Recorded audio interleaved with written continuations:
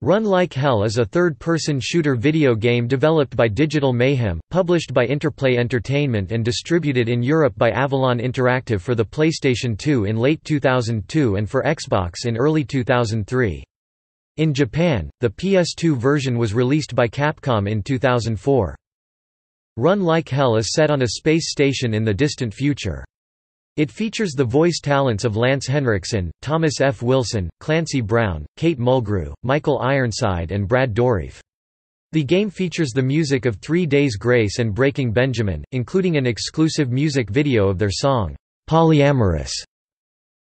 The later Xbox version includes one new level and several new alien creatures, while several optional player character skins and additional minigames could also be downloaded via Xbox Live or the Xbox Exhibition 3 demo disc.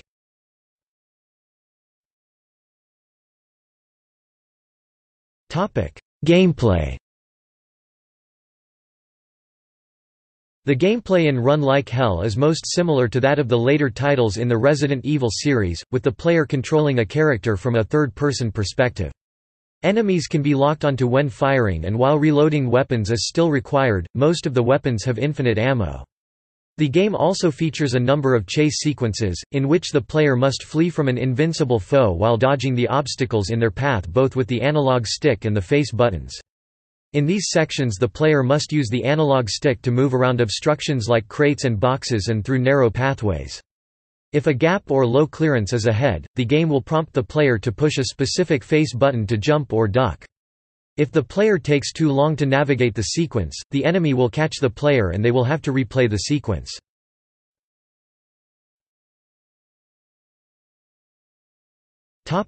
Plot. Mining surveyor and former war hero Nicholas Connor, voiced by Lance Henriksen, returns to his space station known as the Forseti Station to find it overrun by a hostile, previously unknown alien species known simply as the Race. Most of the crew members are dead, Nick's fiancée Samantha is missing, and he soon discovers that the entire station is slowly degenerating into an alien hive.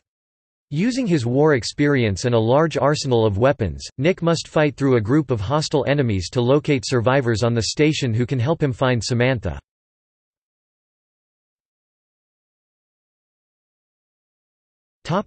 Development. According to Brian Friermuth, the lead designer of Run Like Hell, the production did not go smoothly. During its 5-year run, the team went through 2 executive producers, 3 lead programmers and 2 lead artists.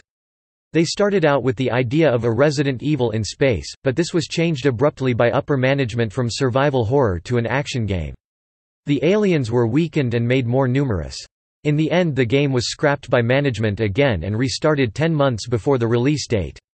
Thus the game's actual programming was done in the space of 10 months, even though the game was in development for 5 years, which is one of the reasons that the story and characters seem fleshed out, whereas the gameplay seems rushed and incomplete.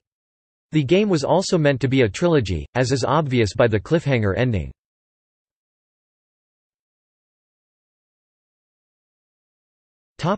Reception. Run Like Hell received mixed reviews on both platforms. According to video game review aggregator Metacritic, The Village Voice gave the Xbox version a score of 7 out of 10 and said, "It's one thing to watch your favorite stars provide product placement in Hollywood blockbusters, quite another to force the balls into your mouth as a condition of advancing through the game."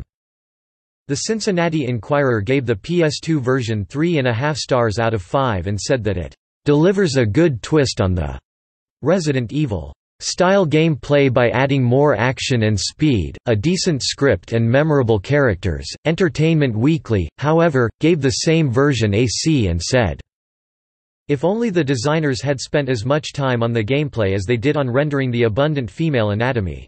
In Japan, where the PS2 version was released on September 2, 2004, Famitsu gave it a score of all 4 sevens, for a total of 28 out of 40. In 2009, GamesRadar included it among the games with untapped franchise potential, commenting, "After 5 years of development, redevelopment and bureaucratic nonsense, what was supposed to be a survival horror game was beaten into a shoddy action game with a cliffhanger ending but no chance of sequels.